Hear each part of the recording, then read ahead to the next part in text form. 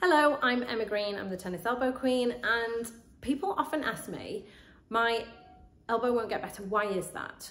I've tried everything, I've done everything that I could possibly do, and nothing has helped me. And I was talking to a gentleman yesterday about exactly this. He'd had tennis elbow for 12 months, had tried everything, you know, so had been to his doctor, doctor sent him for physical therapy, had 10 sessions of physical therapy, didn't really make a lot of difference. He then tried acupuncture, had 10 sessions of acupuncture, didn't make any difference. He tried massage.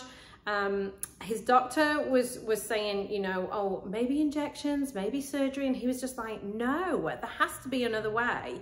I don't want to go down that route at all. So his doc sent him to the doc who refers people to me, thankfully, and so he found me. So by the time he got in front of me, he'd already suffered for 12 months and had tried everything and wasn't getting anywhere. So we started him on my program, got him doing the things that he needed to do. So my program is very step-by-step, it's very logical. I explain every single step to you because I'm a very logical person. I've got to understand it here so that, you know, so it makes sense. And within 2 weeks, he was back playing golf.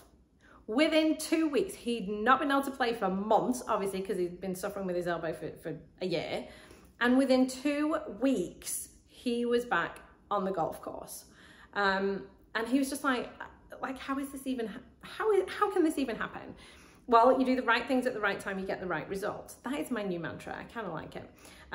But often when somebody's suffered for that length of time, once you've gone past 3 months, your nervous system is involved 100% of the time. And I was talking to another gentleman this week and I kind of explained that to him and he just looked so skeptical. I was like, my nervous system, my nerves, it's nothing to do with that. It's just all the tendon.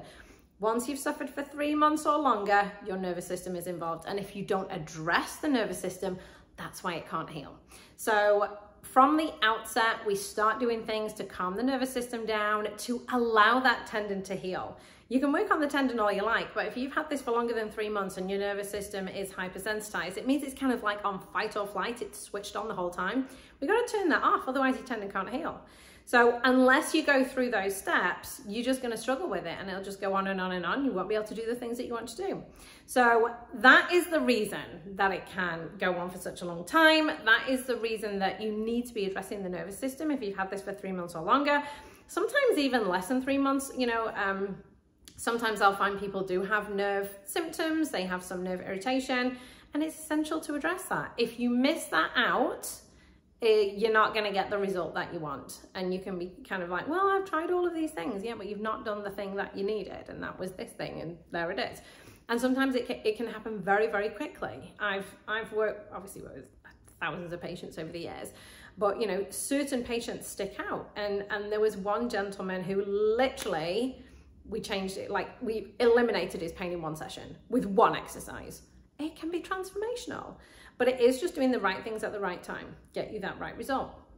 If you've tried 10 sessions or something and it's not worked, it's not going to work for you. There's no point in going back and trying the same thing. If it's not working, it's not going to work. You're not doing the right things. So, you know, somebody asked me this morning, what do I think about red light therapy? I'm like, I can tell you what patients have told me. Well, for starters, the research doesn't show that it heals tendons. So there's that. But I've had patients who have spent thousands of dollars on red light therapy and it's made no difference. So don't be trying, so don't just keep hitting your head against the wall. You know, that's not helpful.